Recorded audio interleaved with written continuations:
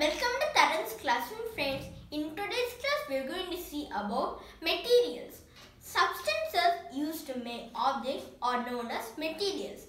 For example, wood is a material used to make objects such as chairs and tables, etc. And all the objects around us can be made using different materials. Now we are going to see about metals. Metals are used to make objects that are usually sturdy such as cutlery, coins, cards and jewelry. Now we are going to see about wood. Wood is used to make objects such as toys, doors, furniture and cutlery. Even the paper that we use to write and draw is also made using wood. Now we are going to see about fabric. A fabric is a common name for materials such as cloths, curtains, bed sheets and towels. Cotton, wool and silk are a few examples of fabric. Now we are going to see about rubber. Rubber is used to make objects that are usually sturdy and can be also stretched such as tires, erasers and boots. Now we are going to see about plastic. Plastics are used to make a wide range of useful objects such as toys, cups, plates, water bottles and furniture can be made using plastic. Now we are going to see about clay. Clay is used to make objects such as ceramic vases, cutlery and pots and tiles for flooring. Now we are going to see about glass. Glass is used to make objects such as window panes, bottles, mirrors, laboratory bags such as test tubes, beakers and so many objects can be made using glass. Now we are going to see about the sources of materials. Materials came from four primary sources. They are plants, animals, earth and humans. Now we are going to see about plants. Many materials are obtained from plants such as wood is obtained from trees and cotton is obtained from cotton plants. Now we are going to see about animals.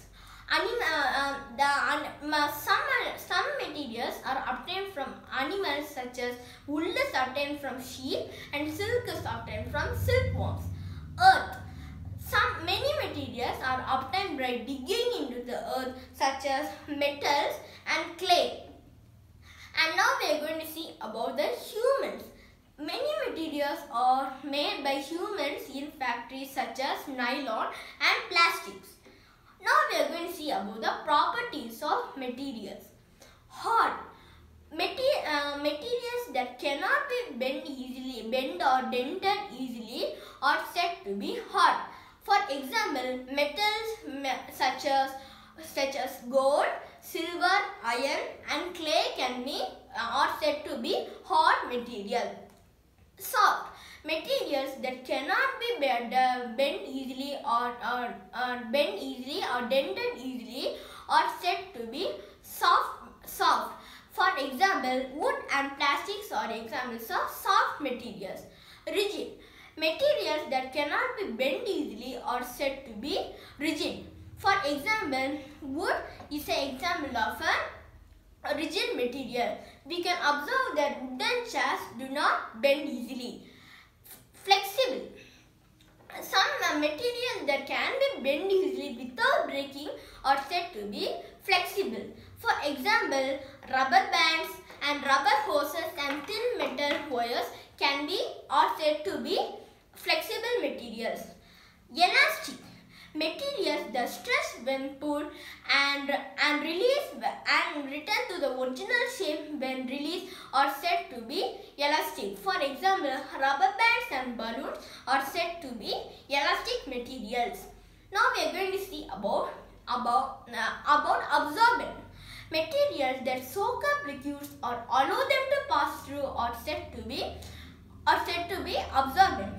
Cotton fabric is an example of an absorbent material. Non-absorbent.